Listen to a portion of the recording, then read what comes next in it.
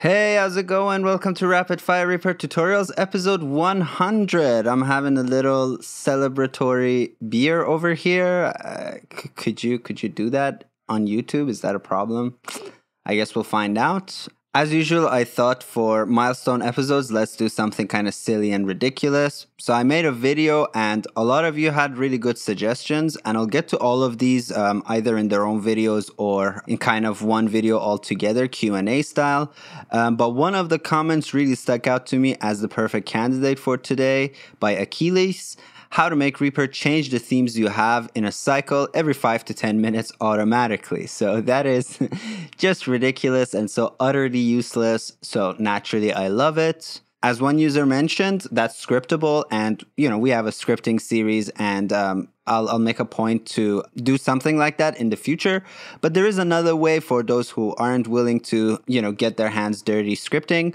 So let's get to that. So as most of you probably already know, if you go to options and you go to your themes, you can change the themes right here. And as you can see, I don't have too many themes. I really just like the default theme, which I made a few tweaks for using the theme tweaker script. And I made a video for that, which is members only. So maybe I'll make that public one day, or, become a member of the channel. Hey. But yeah, I don't have too many themes because I just like the default. But I can just click on any of these themes and it will load it instantly. So if I click on this one, this is the Pro Tools theme. I'll switch it over just to stop your eyes from watering. It is a very beautifully done theme. I think it looks remarkably like Pro Tools. So well done, Albert C. But let's just click here to change it. So we can change it right there, but in order to make any process automated, we need to have actions. To make actions out of loading themes, if you have SWS, is really easy to do. You just go up to your extensions and you open the resources window. It'll open this window here. And from this drop-down menu, you can just select the theme window.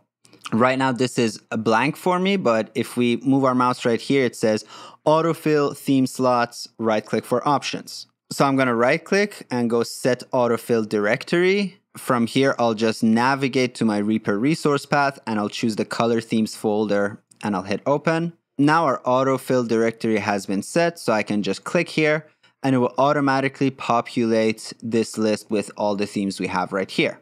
So I can again double click on any of these. Maybe let's double click on this logic theme. That looks pretty good too. I actually have a duplicate of that, so let's delete that slot. Let's delete a few of these actually. And this gives us an ability to kind of double click and load our themes without menu diving, but that's nothing special yet. Let's open the action list. Here you just search for load theme and we'll get these actions. Right now I only have 4 of those, and in the previous video I've shown you how to get more of these if you need them. I'll put a timestamped link to that right up there so you can go check it out. You just have to edit your snm.ini file in a text editor and just change a few numbers and you'll get more actions for load themes for more of these slots.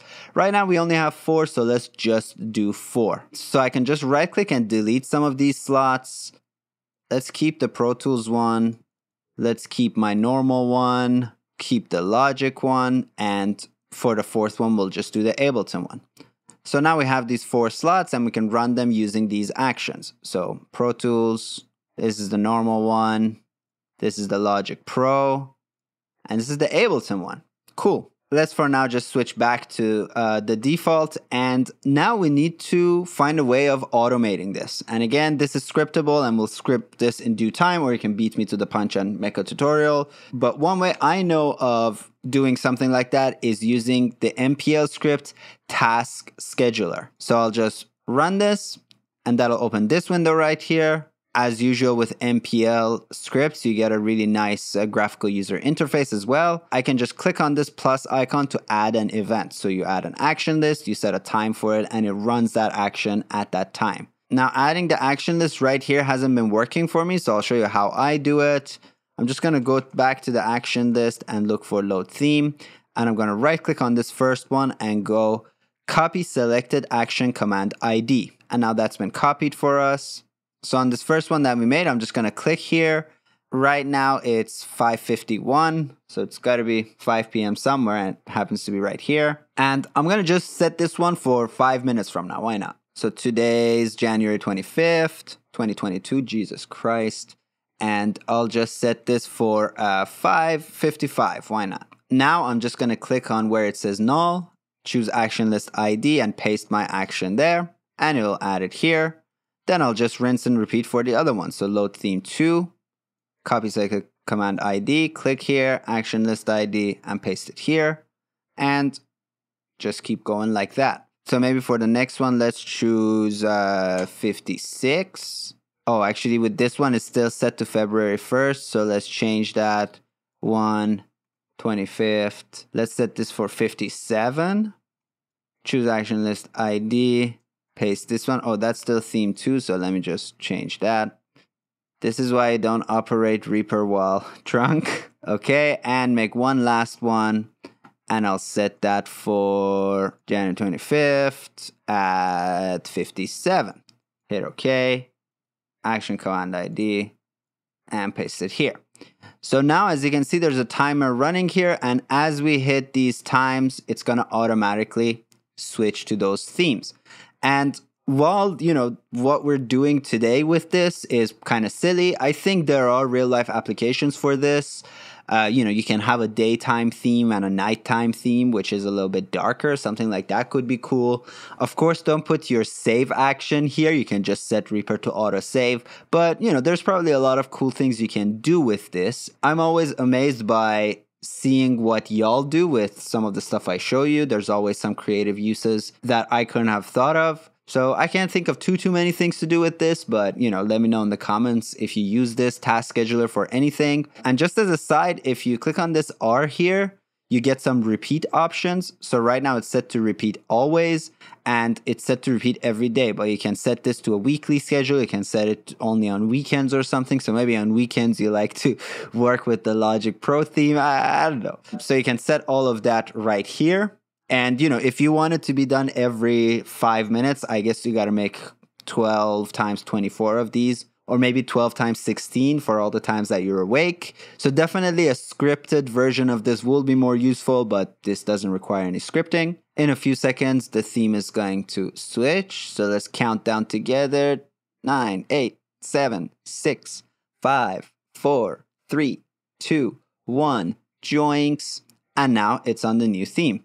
And again, in about a minute, it's going to switch again to number 3. I kind of messed this up, but whatever, you know, I'm drunk. What are you going to do? I guess this gives us a minute. This is episode 100 of Rapid Fire Reaper tutorials. It's our 200th video. We also have, you know, about 50 or so live streams. There's some members only videos. So it's been a pretty kind of prolific year and a half. So thank you all for being with me. I'm really happy to be part of the Reaper community. I think it's one of the best communities out there with really wonderful users. It's really my favorite place on the internet, I guess. I wouldn't have my Facebook if it wasn't for lurking all the various Reaper groups. I also like the forums, the subreddit. You know, I can take or leave, but you know, it's pretty cool sometimes. Oh, and there we go. It changed again.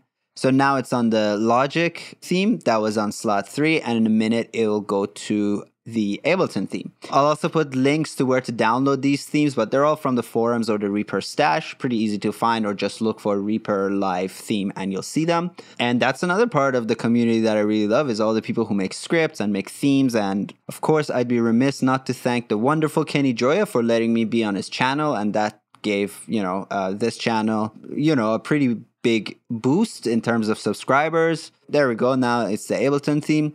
So yeah, I guess that's it for the tutorial. You can use this, or you can script this, or you can use this script as your inspiration. So copy all the code and then just change the values that you need to change for this to become like an hourly thing instead of a weekly or daily thing. Yeah, that's how you do that, or that's how I would do that. If there are better ways to do it, put them in the comments and we'll all know. Thanks to all our members for making monthly contributions to the channel. I really appreciate it, and I hope I can make more awesome content for you. Thanks for everybody who's been sustaining the channel through one-time donations through buymeacoffee.com, and all those links are, you know, always all over the place, so you know what to do. Here's to 100 more.